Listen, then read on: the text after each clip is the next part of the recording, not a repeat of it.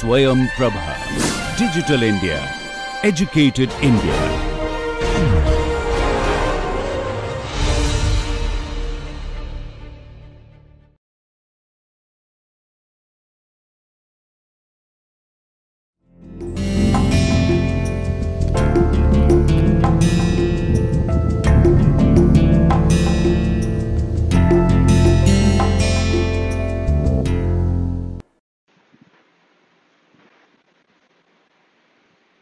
Namaste.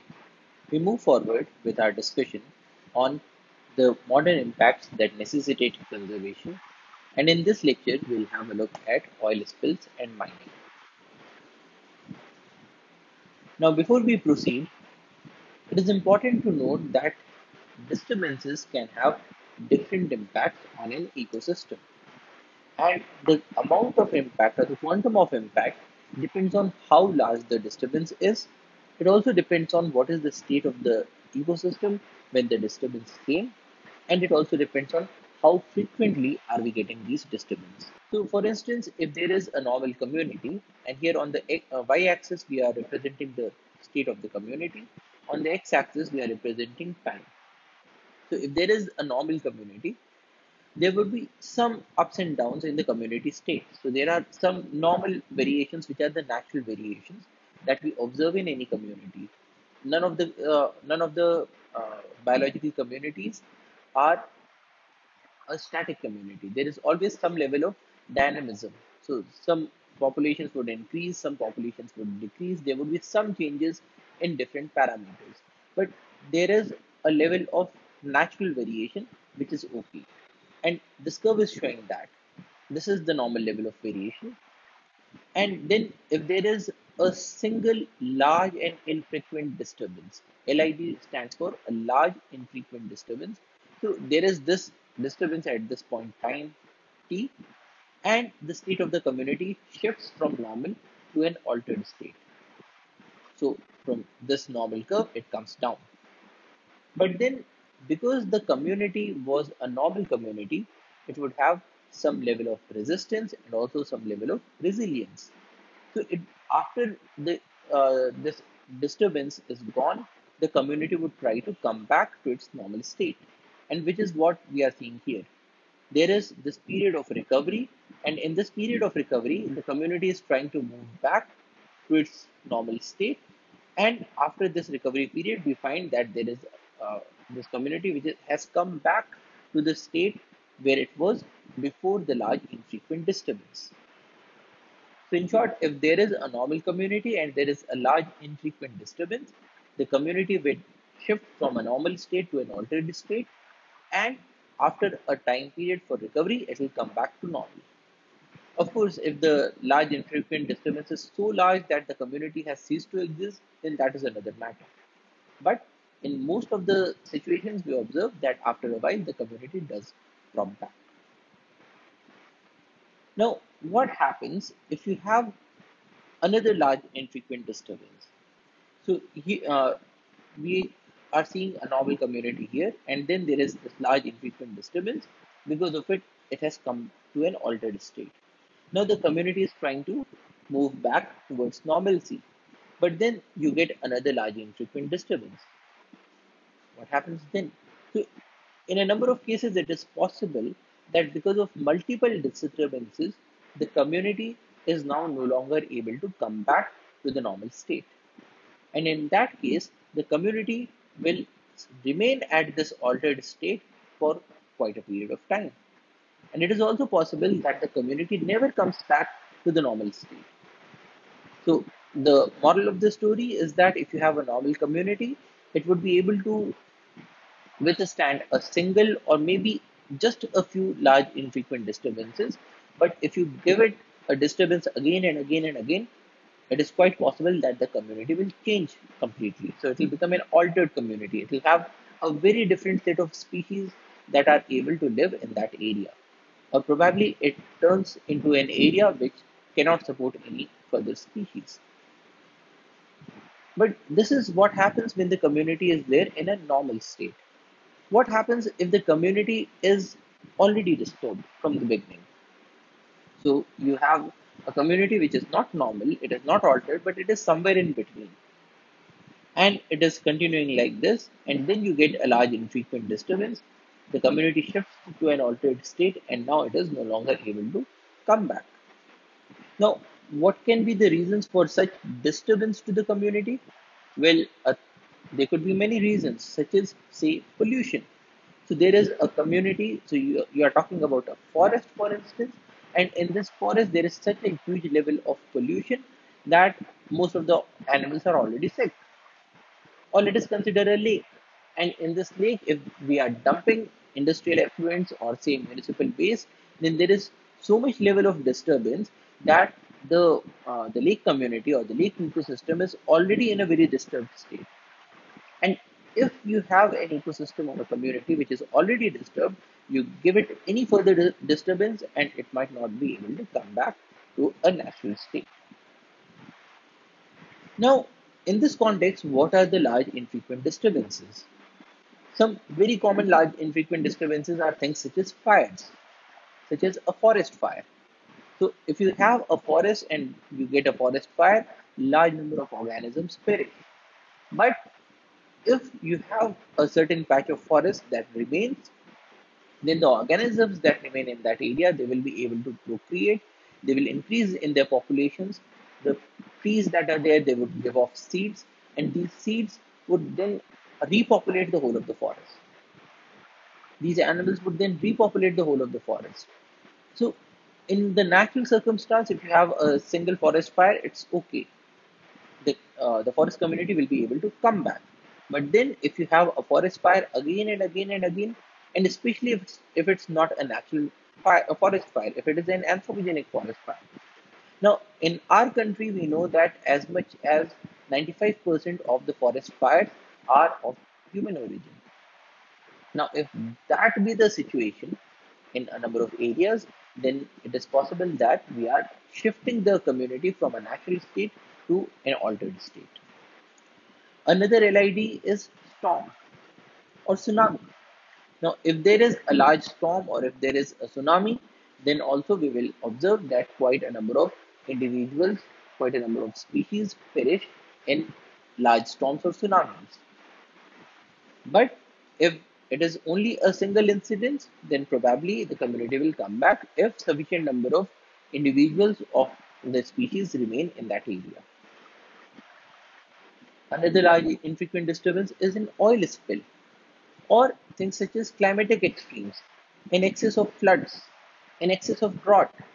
So these are all disturbances that are large in nature and at the same time they are infrequent. We do not get a drought every year.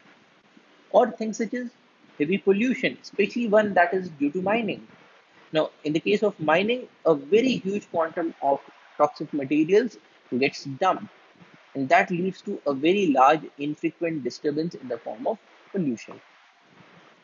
Now, remember that when we were talking about multiple disturbances, it is not necessary that they should be of the same category. So it is possible that the first disturbance was, say, a forest fire, and the second disturbance was, say, a tsunami.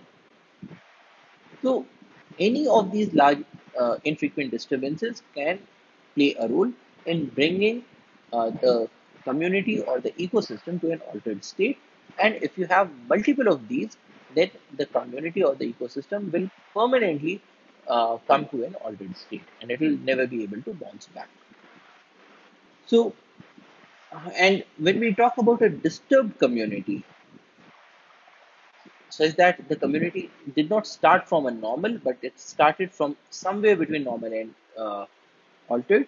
Then these are the examples of disturbances. So a disturbed community could be one that is already diseased. So if there is uh, a disease in a community, so the individuals are already weak, they will not be able to come back to resilience. Or a community that is weed infested, especially one that is infested with an invasive alien species such as lantana. So, if you have a forest that is all covered with lantana, then it is already in a state that is somewhat disturbed state because the seeds of different trees they are unable to reach to the ground, and even if they reach to the ground, they find it difficult to germinate because of allelopathic factors. And even if they are able to germinate, then they are unable to grow because they are all covered with lantana. They are not getting sufficient sunlight. Now, in such a situation, if there is a forest fire, then we would have a situation where uh, large number of trees get perished, and also because we do not have a sufficient number of seeds that are there buried in the ground because of the lantana, then it is possible that the community will permanently come to an altered state. Or a community that is facing competition from livestock, especially for grazing activities, or a community that is already suffering from pollutants, such as a lake in which we are dumping industrial effluents on municipal base, or a community that is already facing climatic changes, such as global warming. So all these are examples of disturbed communities, and disturbed communities are much more susceptible to the disturbances. And if you disturb a disturbed community further, then it is quite possible that the community will never be able to come back to a normal state. Now, in this lecture, we will concentrate on one such large infrequent disturbance, which is the oil spills. Oil spill is defined as the release of liquid petroleum hydrocarbon into the environment. Now, as we all know, the liquid petroleum hydrocarbon, petroleum, the word root is oleum is oil and petro is rocks. So this is the rock oil. Essentially, petroleum is made from the remains of animals that were buried millions of years back. And because of intense heat and pressure inside the earth, slowly and steadily they got converted into petroleum. So these are mined. So we drill holes into the earth and we extract these oils. And after refining, we get things such as petrol or diesel or kerosene or LPG and so on. Now, if this liquid petroleum, which was deep inside the earth, if it comes to the surface, either naturally or because of some accidents or intentionally. But if it comes to the surface and if it gets released into the environment, then we say that we have a situation of an oil spill. Now, this oil spill can occur on land or it can occur in water. On land, a classical example is the Kuwaiti oil lakes that were formed during Iraq's invasion of Kuwait. So in this case, the oil gets spilled over the land and it forms pools. An example of the marine oil spill is the Deepwater Horizon accident of 2010. So in the case of a marine oil spill, the oil gets released into the water. It may come to the surface, it may form an oil slick, it may spread to a large area, or it is also possible that that a portion of it gets dissolved or it gets sedimented. So according to the location, we have terrestrial oil spills and marine oil spills. This is how a terrestrial oil spill looks like. So this is an oil lake in Kuwait, and you can see that this large area of earth, it is uh, inundated with oil. So these are the oil pools that were formed. This is the Deepwater Horizon oil spill, and we can find that in this marine environment, you have a large amount of oil that is there on the surface. Now, on the basis of how it got spilled, we have three different categories of oil spills. We can have natural oil spills, such as the oil seeps in the Gulf of Mexico. Now, because the oil is found deep inside the earth, it is possible that some amount of it gets leaked. And this leaking oil will be known as a natural oil spill. An accidental oil spill is when nobody wanted to spill the oil, but then just because of an accident, it got spilled out into the environment, such as the Deepwater Horizon accident. And we can also have intentional oil spills, such as the Gulf War oil spill, in which case the armies may try, in the process of destroying the oil wells, they may spill out the oil. So it was done intentionally. The intention was to destroy the oil wells. and the effect was that the oil got spilled. Now, this is an example of a natural oil spill. So, this is the Gulf of Mexico, and we can see that these lines are the oil that is getting uh, spilled out naturally. When oil gets spilled, quite a large amount of hydrocarbon comes out into the environment. So, what is a hydrocarbon?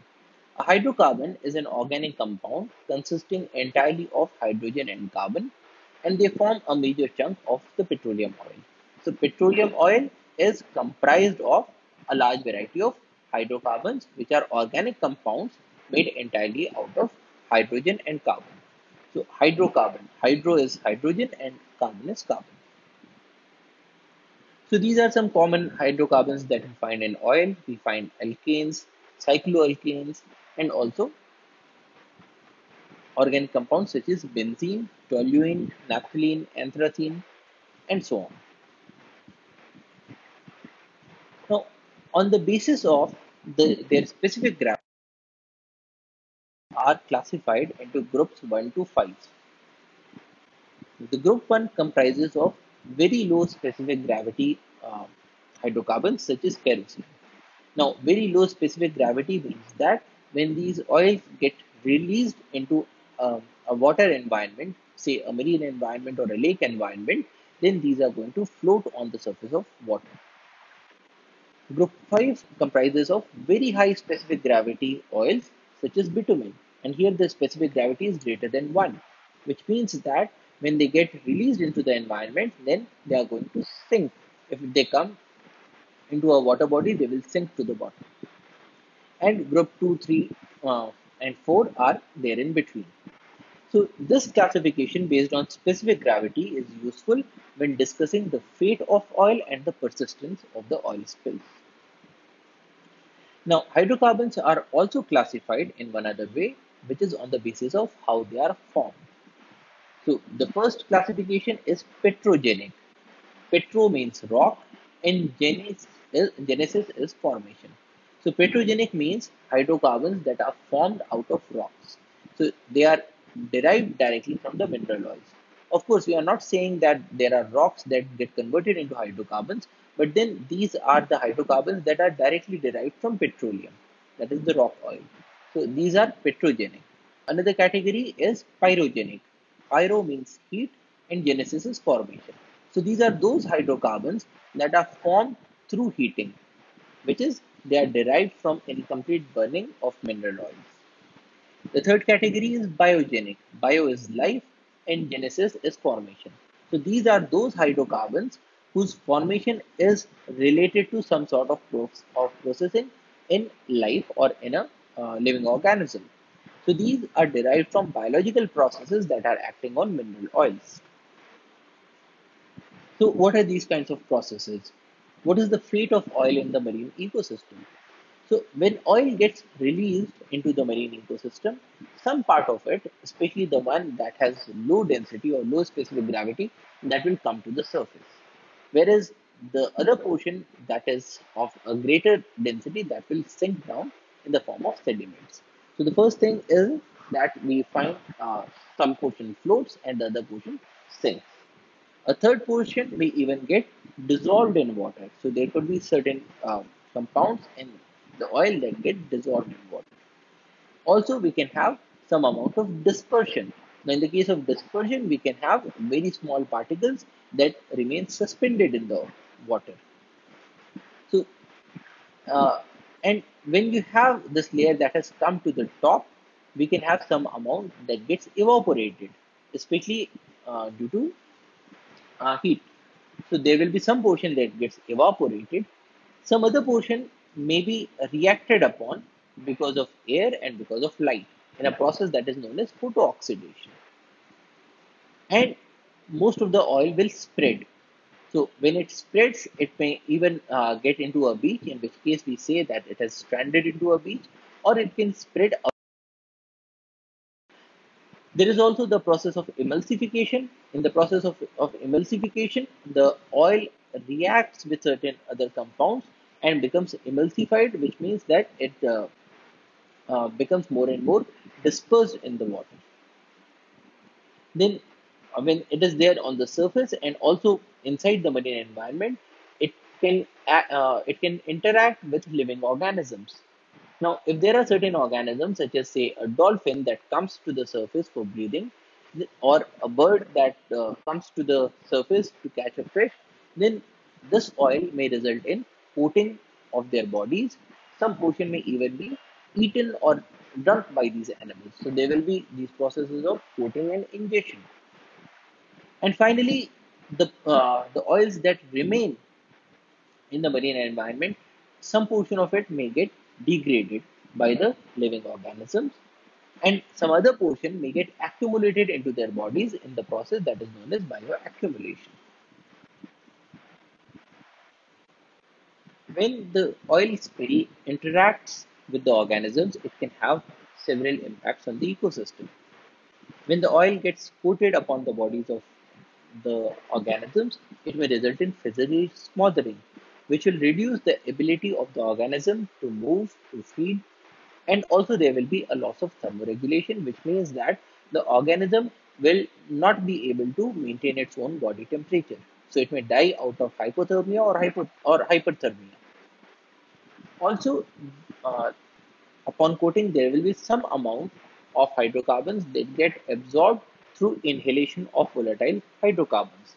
So they are coming in through the air passage. So the animal is breathing these oils, and the volatile components are getting into the body of the animal through the air passages. And some of these hydrocarbons may result in toxicity to the animal. Another portion may get absorbed through the skin and through the mucous membranes. Again, there might be some level of toxicity because of this absorption. Then we had seen that some portion of this oil gets dissolved, and the portion that gets dissolved may get absorbed through the skin or it may get absorbed through the food.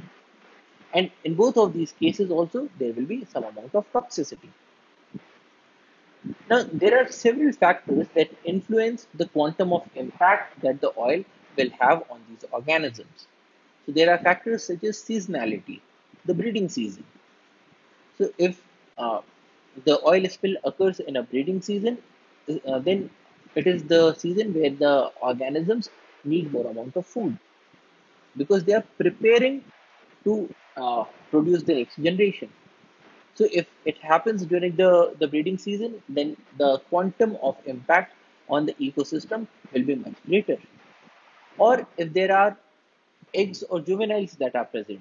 So if the parents get to the marine environment to catch a fish, so suppose there is a bird that has laid eggs, and one of the partners goes to the marine environment to catch a fish, and its body gets covered with oil.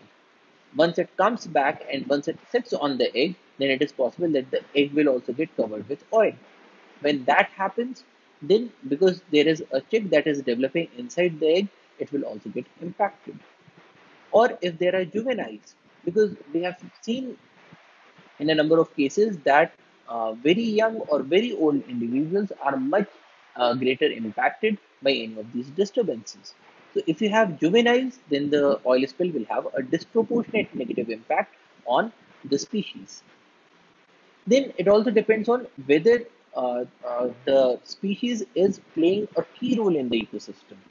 So if there is an impact on keystone species such as mangroves, then the overall impact of oil spill on the ecosystem will be much greater. Now, what is a keystone species? A keystone species is one that has a function in the ecosystem that is disproportionate to its actual numerical abundance. So, for instance, if you consider an ecosystem and there are a few mangrove trees in that ecosystem, the roots of the mangroves will be providing shelter to n number of species of the marine environment. So, fishes will be using the roots to lay their eggs so that the eggs are protected from the predators. The frogs will be using this area. Uh, the reptiles will be using this area, and the uh, the branches and the leaves of the mangrove are also used as food by a number of organisms. The branches are also used by different birds for their perching and roosting behavior. Now, if mangroves get impacted, because of the oil, then it will result in an impact on all of these different categories of organisms. So if the species that gets impacted is a keystone species, then the overall impact on the ecosystem will be much greater. Then lifestyle factors also play a role. So animals with a long lifespan, and especially those that have a K-selected reproductive strategy, are more impacted. Now, what does that mean? What is K-selected? Now, in a number of organisms, we find that there are two major sorts of reproduction strategies. The first is known as an R selection or a rate dependent selection. So, what happens in the case of an R selected species, such as, say, mosquitoes? So, every generation will have a very large number of mosquitoes. The parent mosquitoes will not take care of the offsprings, and there will be a large mortality in every generation.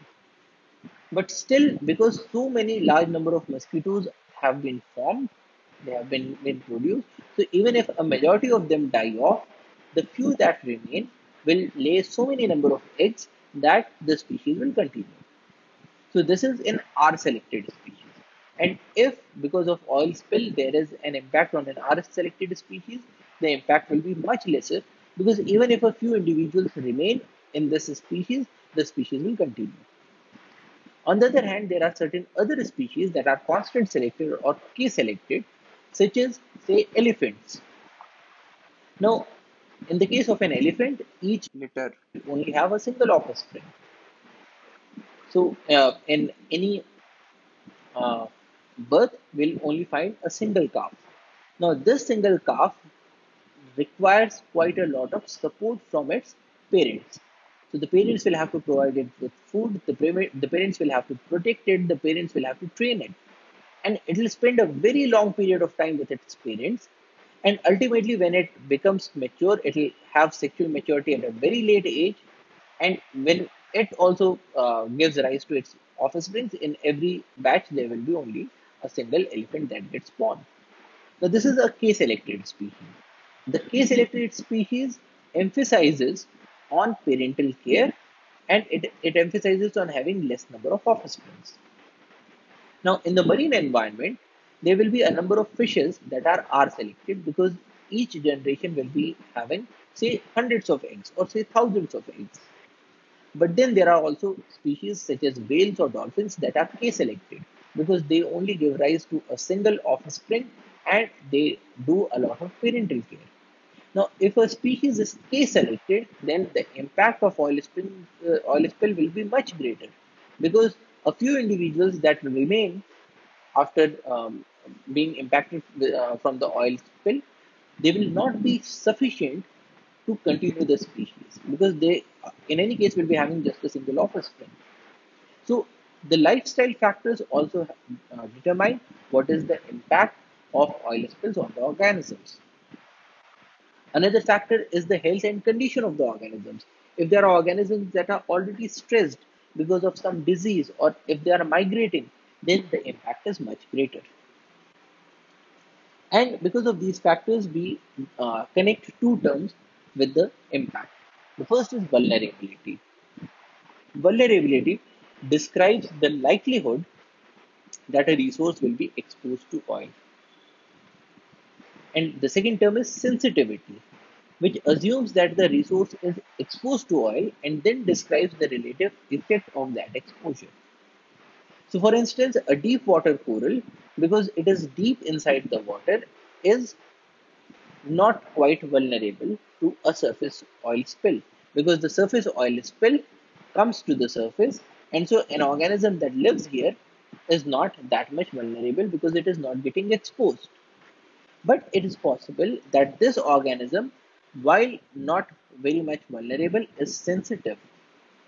So a deep water coral may be sensitive, so that if it ever gets exposed to even a small amount of oil, the impact will be much greater.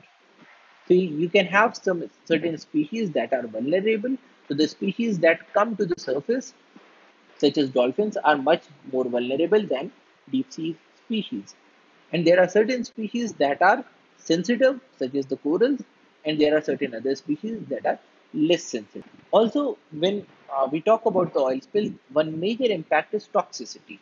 Toxicity is the potential or capacity of a material to have adverse effects on living organisms. So, when we say that oil is toxic, we mean that it has an adverse effect on living organisms.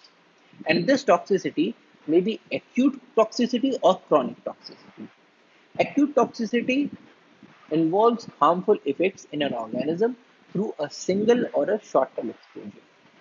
Whereas chronic toxicity is the ability of a substance or mixture of substances to have harmful effects over an extended period, usually upon repeated or continuous exposure, sometimes lasting for the entire life of the exposed organism. Acute means something that acts in a short period of time. So, an organism gets exposed to oil and there is an adverse impact right away, then we will call it an acute toxicity. But if there is an organism that gets exposed to oil, probably in a much lesser concentration. So when we talked about uh, the portion of the oil that gets dissolved in the water, so what we are talking about is that there is a portion that gets dissolved. Now, there are organisms that are living in the middle or they are living in the bottom. So, they are getting exposed to a very small amount of oil that was dissolved in the water. So, they are getting an exposure of a very small quantity over a prolonged period of time. Now, this will also result in certain toxicity. And in this case, we will call it a chronic toxicity. And especially when we talk about deep sea organisms such as corals, or when we talk about octopus, then the chronic toxicity is much more important than acute toxicity. But when we talk about those organisms that come to the surface, such as dolphins, or the birds that come to the that do fishing and then come into direct contact with the oil, in those cases, acute toxicity is much more important.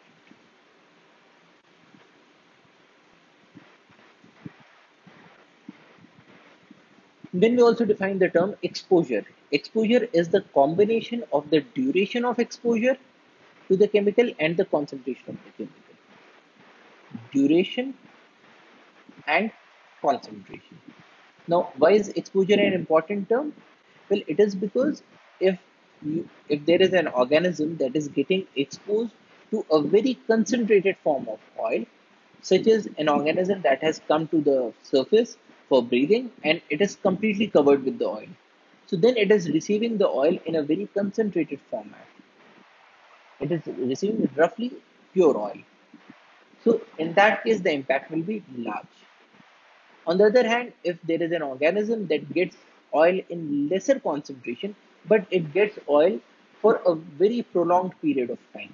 So the concentration is less, but duration is large. Then also we will find that the impact will be much greater.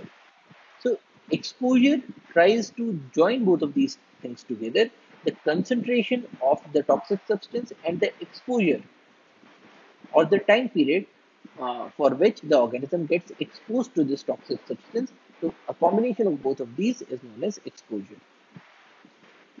And when we talk about exposure, we also talk about the exposure routes, which is the way the organism is exposed to the substance, which can include ingestion, which is the organism is eating the oil directly or it is getting the oil through its food, or absorption through the gills or through contact with skin. And we also define magnitude. The magnitude of a toxic substance depends on the sensitivity of the organism to the chemicals and is also a function of the concentration and the duration, that is the exposure. So essentially what we are saying is that if you have an organism that is exposed for a very less to a very less concentration for a very less period of time and is also very less sensitive, in that case the magnitude of impact will be less. But if the exposure is medium and the sensitivity is high, or the exposure is large and the sensitivity is high, then the magnitude of impact of oil will be much greater. And when the impact is large, then we may even see lethal effect. Lethality means death of the organism.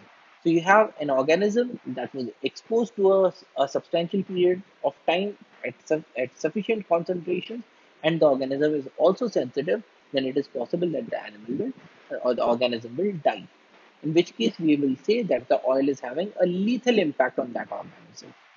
But we can also have sublethal effects, which do not result in a death, but they result in a reduction of biological function or health, such as the ability to grow, ability to reproduce, or the condition of the skin. Now, whenever we find an oil spill, the lethal effects are much more pronounced and they are much easier to quantify. But the sublethal effects take a huge quantum of time to manifest themselves, and in a number of cases, we may not know even after the passage of a few years or a few decades about the complete impacts of oil spills that was there in different categories of organisms, which is why it is always prudent to avoid oil spills as far as possible and to manage them as soon as possible. Now, we also define terms such as bioavailability, which is the extent to which a chemical is available for uptake into the organism. And in the case of oil spills, it is closely related to the display of toxicity and the rate of biodegradation. So, bioavailability is the extent to which the chemical is available for uptake.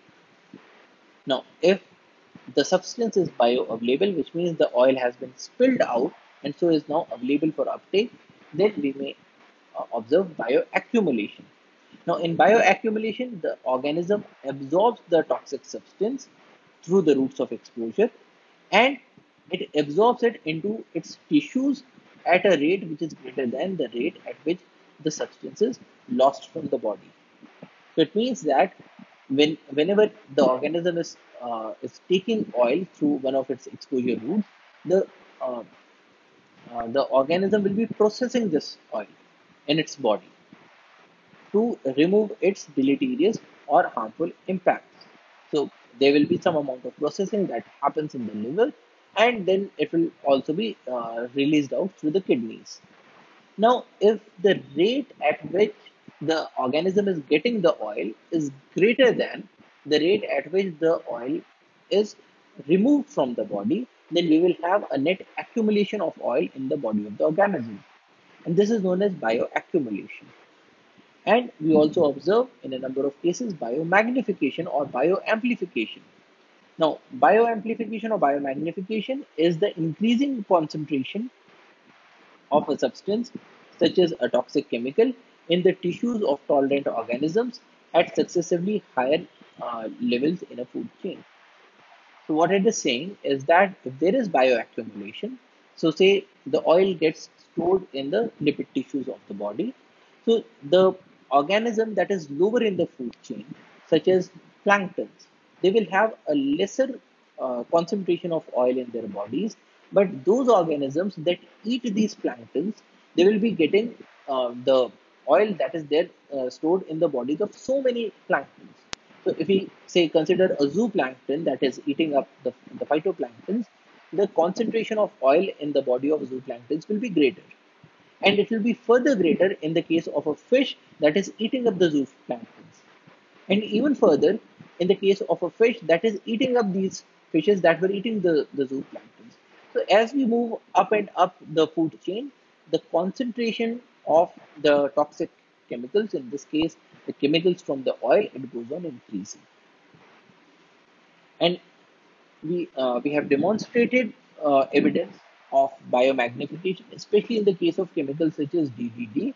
And you can observe that if the concentration is in water is as low as 0.01 ppm, the planktons have 5 ppm, the fish have 4 to 300 ppm, and the fish eating birds have 1600 to 2500 ppm.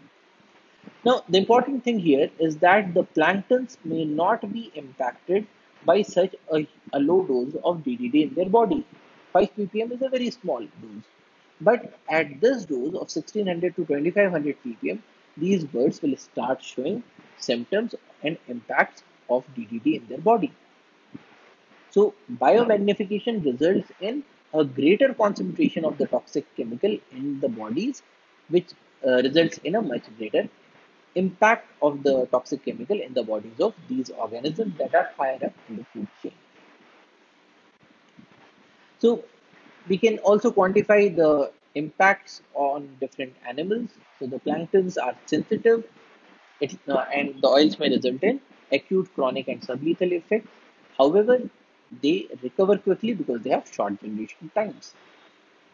But the seabed life, it gets ecologically significant concentrations of dissolved or dispersed oil. So it is not getting exposed to the soil, to the oil directly, because it is not there on the surface, but being in the seabed, it is getting dissolved or dispersed oil. But the impact is rarely below 10 meters. The subsea blowouts, on the other hand, now this here we are talking about the natural oil spill. So the subsea blowouts may have a higher potential for seabed impacts in deep water, and sedimented hydrocarbons may also pose a risk to the bottom dwellers. So if you remember, here we said that a portion of the oil gets sedimented, and when it gets sedimented, then the impact on the life on the seabed is much greater. Then, in the case of fish, we see acute, chronic, and sublethal effects. And from the point of view of fisheries industries, we also see a phenomenon that is known as tainting. Now, tainting means that these hydrocarbons, even in very low concentrations, can be tasted or smelt in the meat. And when that happens, then people do not eat those fishes. And so the industry suffers a lot, especially economically, because the consumers no longer prefer these fishes. In the case of marine mammals that need to surface periodically for air, they get exposed to very high concentrations of oil. There is soiling of fur that impairs insulation and thermoregulation, and also water repellence. The cleaning of fur, when the animal tries to lick its body to clean it, then it may result in ingestion into the body. Smothering of airways may also occur. In the case of marine reptiles that need to surface periodically for air, again there is exposure to higher concentrations of oil. Smothering of airways may occur, and a seasonality of nesting and egg-laying behaviors may increase the magnitude of impact. Now here we are talking about marine reptiles such as turtles. So if it is the season of turtle laying their eggs and there is an oil spill, then it will have a very tragic consequence on the turtle populations. In the case of birds, physical oiling of their feathers may cause hypothermia because it uh, results in a loss of thermoregulation. It may also lead to a reduced ability to move because their feathers are soiled, a reduced ability to feed because they have ingested these toxic chemicals. Ingestion may occur through preening. Now, preening again is the behavior of birds in which they are trying to clean their feathers, or consumption of contaminated food, especially the fishes. And transfer of oil to eggs or the young ones may reduce the survival of the next generation. In the case of shoreline and coastal habitats, the seaweeds are much better protected from oil impacts due to their mucus coating that resists the oil. But the mangroves, which are keystone species, they can get killed by viscous oil that covers their pneumatophores. Pneumatophores are special adaptations in which case the roots go against the gravity and come up for air, and if these get blocked, then the plant will not get air. Burrowing crabs may get killed when their burrows are penetrated, and so it is important that we reduce the impacts of oil as soon as possible. Now, in reducing the impacts, the first thing is cleaning. Cleaning is defined as the return to a level of petroleum hydrocarbons that has no detectable impact on the function of the ecosystem. So in the case of cleaning, what we are doing is that we are reducing the concentration of these oils that have been spilled to such a level that they no longer pose a risk to the ecosystem. And we'll look at the methods of cleaning in a short while. The second thing that we need to ensure is recovery. Recovery of an ecosystem is characterized by re-establishment of a biological community in which plants and animals characteristic of the community are present and are functioning normally. So what we are saying is that in the cleaning operation, we will reduce the oil, we will remove the oil, but then because the oil already has had certain impacts on the ecosystem, we will ensure that the ecosystem is also able to recover back. Now, how do we ensure that it recovers back? If there are certain species that have become locally extinct, we may try to bring them from other areas and repopulate this area. Or we may try to ensure that there are no further disturbances to this area. So recovery operations also play a key role. Now, in cleaning operations, the first thing is containing and scooping. Now, in the case of contain and scoop operation, we use booms to contain a spill and a skimmer to collect the oil from the surface. So, because a majority of the oil comes to the surface, so we can contain this oil by using certain surface structures that are known as booms. And once the oil is contained, then it can be scooped using a skimmer.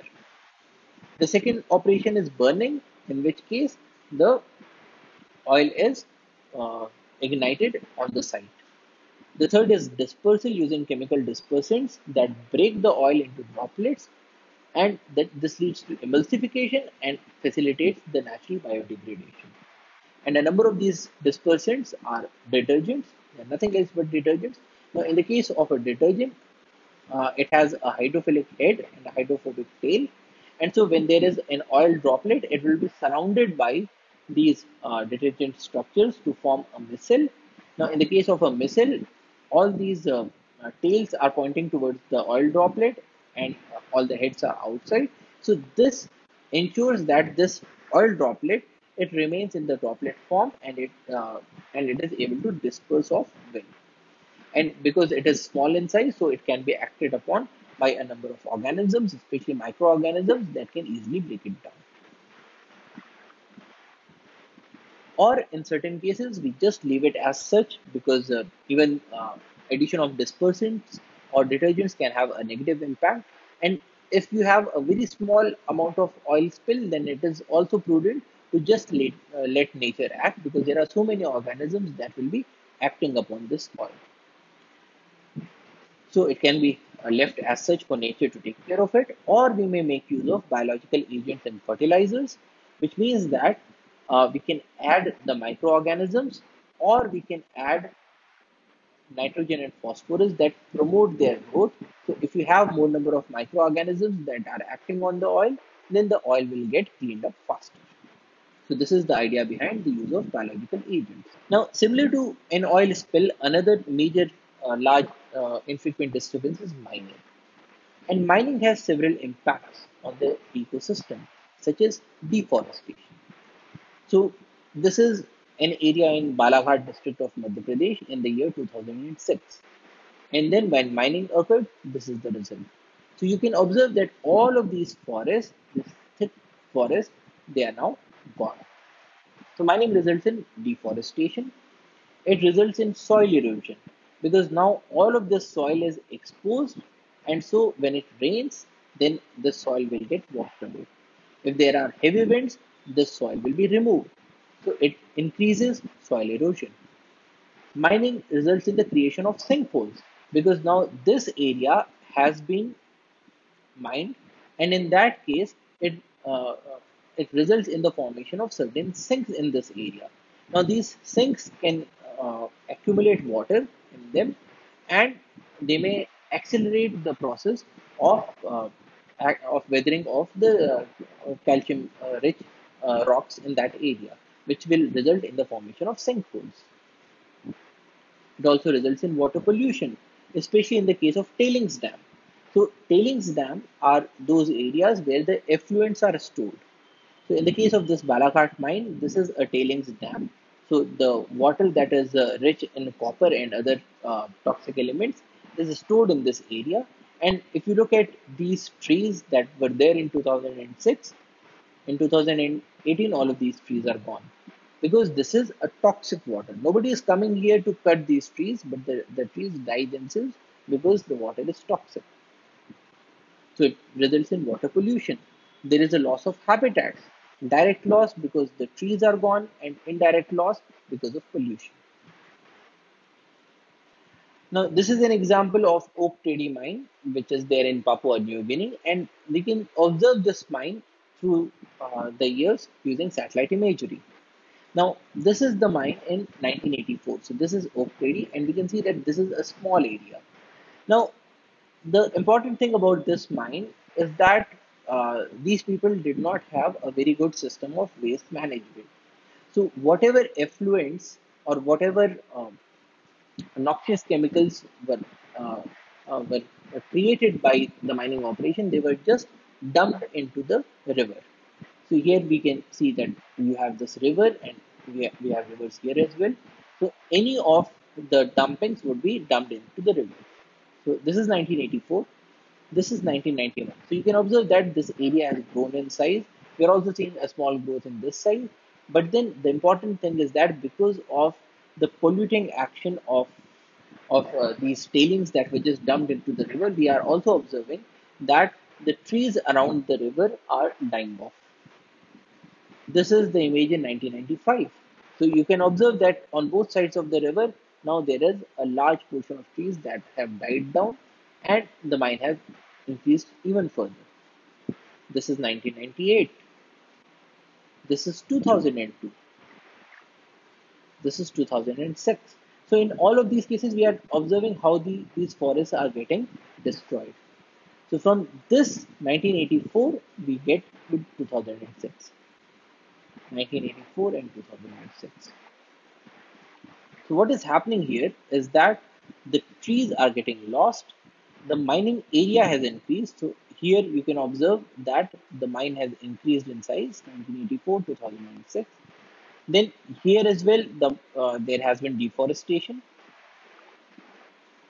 So this is an example of the impact of the mining operation on the local ecosystem. Now, because oil spills and mining have such a huge impact on the ecosystems, we require strategies to protect the ecosystems.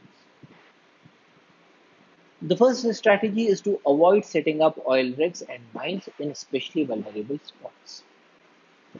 Now, in our country, it is mandated that there are certain go areas and there are certain no go areas.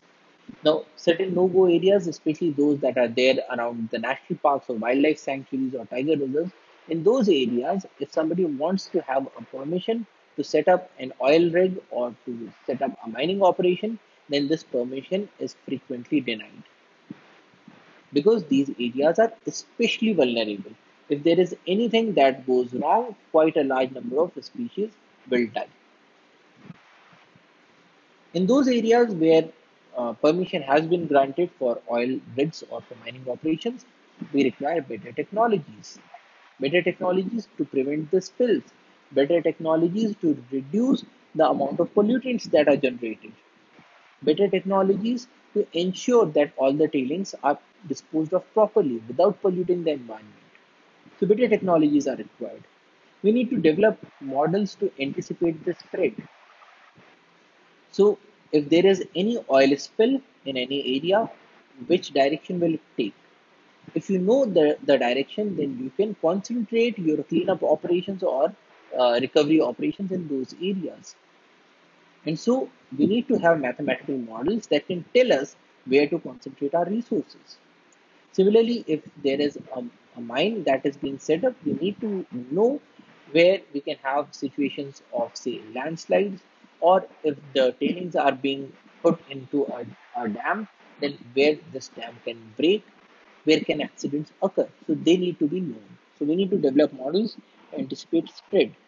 We need to maintain rapid response teams and technologies because accidents can occur at any point of time. So it is always prudent to be better prepared. Utilize studies on long-term impacts and mitigation options. Now, we may not know everything, but there are a lot number of studies in a lot number of countries, and most of these studies can be implemented in the local situations as well. So it is always a good idea to make use of these studies and try to improve the degraded habitats. Because if a habitat is already degraded and if you give it one more disturbance, then probably the ecosystem will collapse, the community will collapse. So it is also important to improve the degraded habitats. Now, In improving the degraded habitats, we have certain options that are available with us. The first option is recovery or neglect. So in this case, we say let nature take its own course. We may ameliorate the degraded habitat, or we may even make it more degraded through such an operation. So when we say that we are following the route of recovery or recovery through natural means or of neglect, what we are saying is that if there is a mine that has been set up and the mine has resulted in a huge area of earth that has been excavated, then we just leave it as such, because we say that okay, nature will take its own course, the trees will come up, and in a short while it will be okay. Now, it is possible that the site uh, may become better by itself with time, because the trees will come and occupy this area. But it is also possible that if we do not do anything, then because of heavy amount of soil erosion, this area will be even further degraded. Other option that we have is rehabilitation or reclamation, which is shifting the degraded habitat towards a greater value, though not necessarily the original state. So in the case of rehabilitation or reclamation, what we are doing is that we are not targeting to bring this degraded state back to the normal state. So for instance, in the case of a mine, the area that has been excavated, we'll say that, okay, we are not aiming to bring it back to the natural forest, but probably we will bring it to, say, an artificial plantation, so that it is better than leaving the land excavated as it is, though it is not as good as bringing it back to the natural state.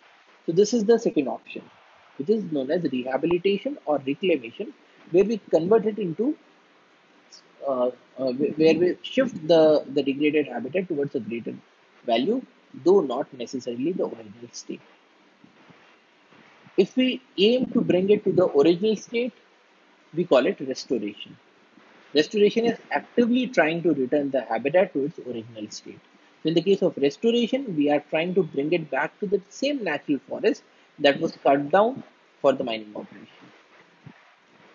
Another option is enhancement, which is improving the value of the habitat. So in this case, we say that okay, we will not do much of the activities, but we will at least try to improve the value of this degraded habitat for the wild animals, such as construction of water holes for animals. Another option that we have is replacement, which is creating a new habitat in place of the degraded habitat.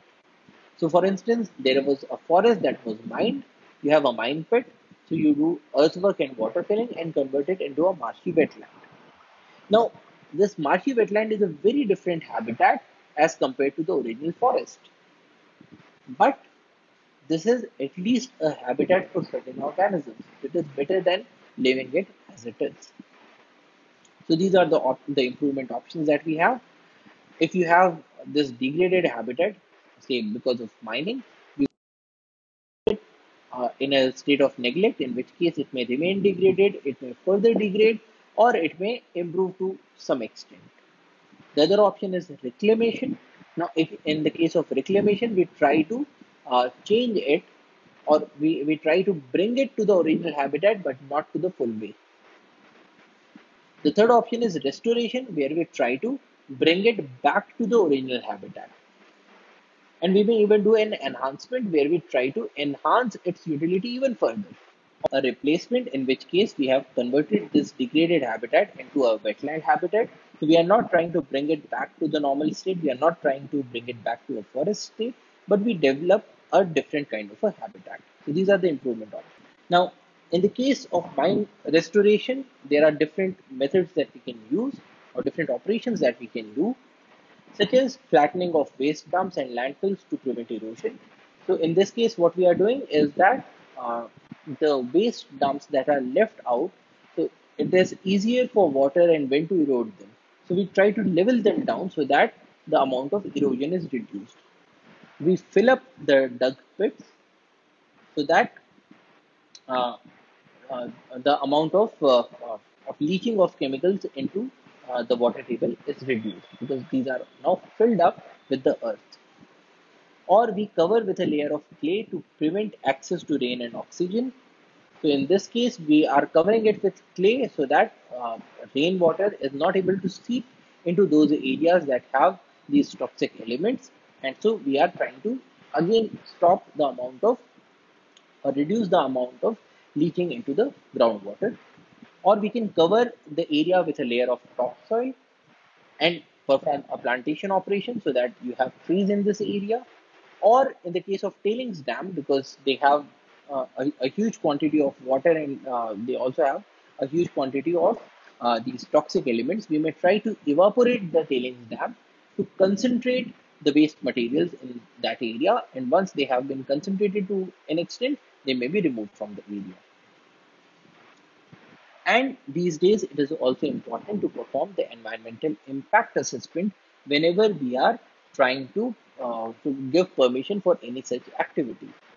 Environmental impact assessment is a process of evaluating the likely environmental impacts of a proposed project or development. So this is done before the permission is granted. So before giving somebody a permission to set up an oil rig or to mine in a particular area, we try to study what could be the likely impacts of this activity on the local environment, taking into account the interrelated socio-economic, cultural, and human health impacts, both beneficial and adverse. So in the case of environmental impact assessment, we also take into account the related socio-economic aspects, cultural aspects, and health aspects. So we try to ensure that all the stakeholders are positively benefited by any of these projects. If they are negatively impacted in a large way, then the permission should probably not be granted. So in this lecture, we had a look at two major large infrequent disturbances, the oil spills and mining. So that's all for today. Thank you for your attention. Jai Hind.